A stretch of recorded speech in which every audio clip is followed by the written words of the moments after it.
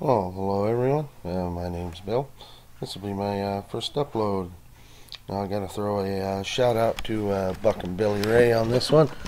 This was kind of my imitation of his style. I've watched a few other people too, but I found this old beat up double bit here, and got a new handle for her, and scraped all that lacquer off right there and pointing out on the head there. And has a real tight fit. Didn't get a real good angle, but it peeled all the way around. Took my time with it.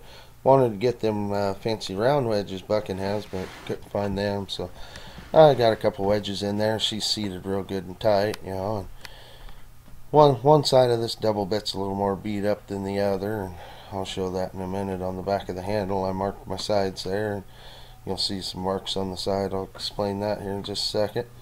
But this thing works pretty good here, right there. See, I marked the one side on the one that's not quite as beat up, so if I might hit the ground, I know which side to spin her to. And right there's my firewood links, and I got two of them because that's about a foot long. That's what I cut my firewood. But when I'm cutting these big 4 or 5, sometimes even 6 foot diameter, great big old growth trees, sometimes you drift a little bit, and I'm not gonna.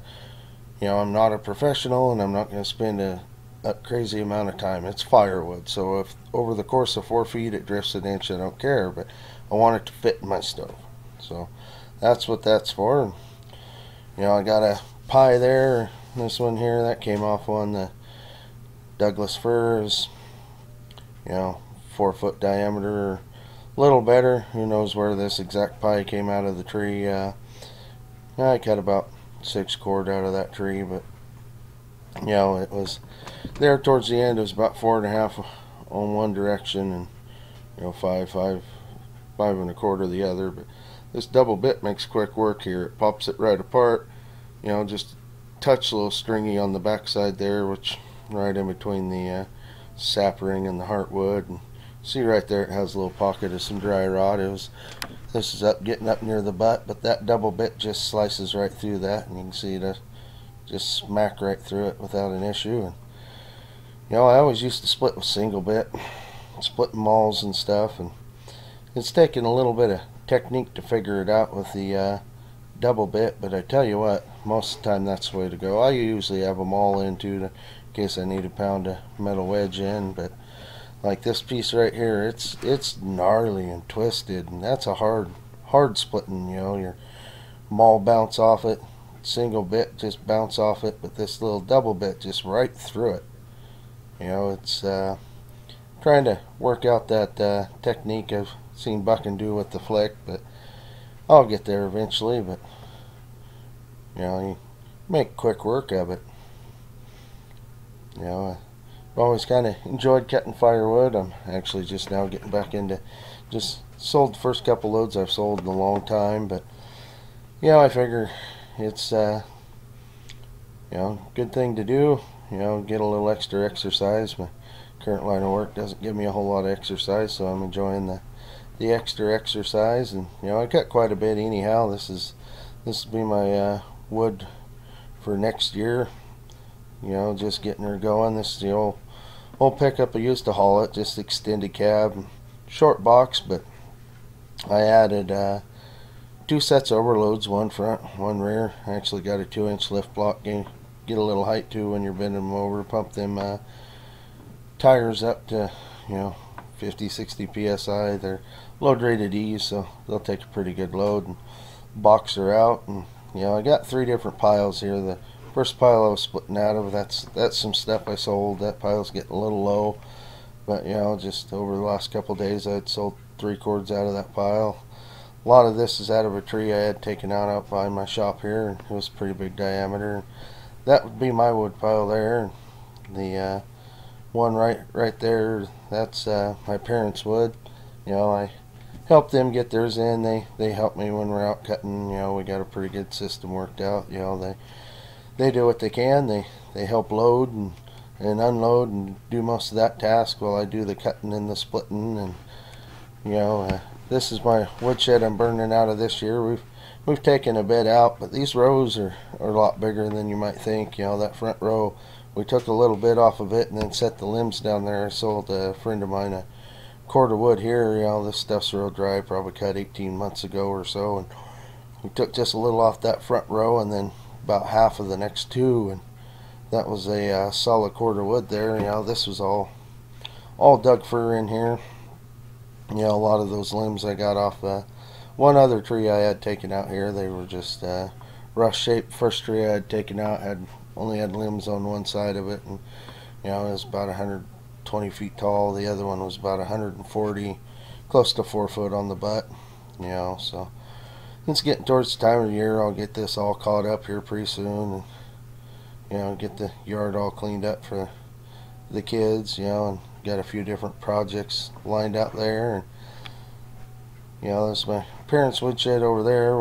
We'll see if the gate's unlocked here and take a walk over and show you what they got set up. So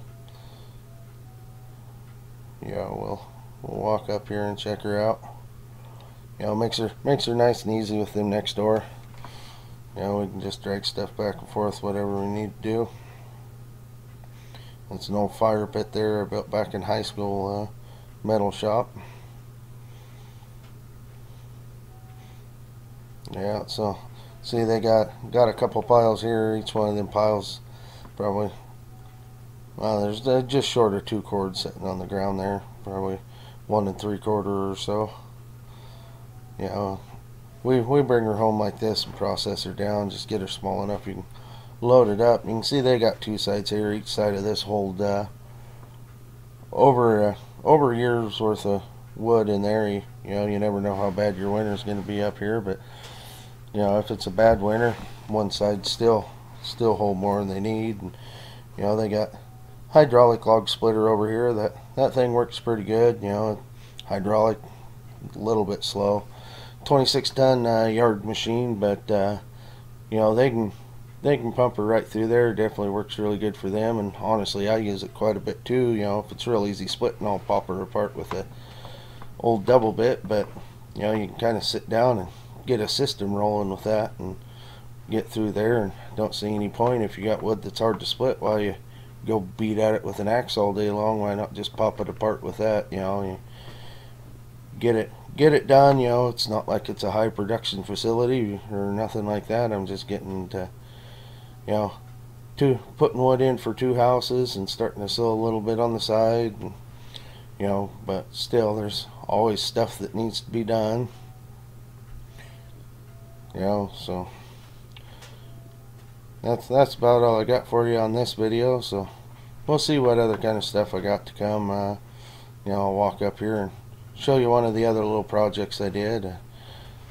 My parents had a little garden wagon they moved their wood around with that worked a little bit better than a wheelbarrow. Wheelbarrow started rusting out. It had the 2 big tires on the front of it, so I grabbed that and had these 2 little tires left over, just Harbor Freight cheap little tires that bought for some other project. And got a bunch of square tubing there. You can't really see it, but it's an old cattle squeeze chute that a friend of mine gave me, and got the metal there. So the only thing I actually had to buy was the rod there, the axle shaft, and bent that and drilled that and slapped it in there. But little deal, the little lift system there on the front to level them out, but it works pretty slick. It had an afternoon and I don't know, 15 bucks or so into it, and it'll haul quite a bit of wood, and it was a lot cheaper than buying a wheelbarrow. Kind of fun to make, just kind of cobble her together and do it. And maybe some of the other stuff I might show you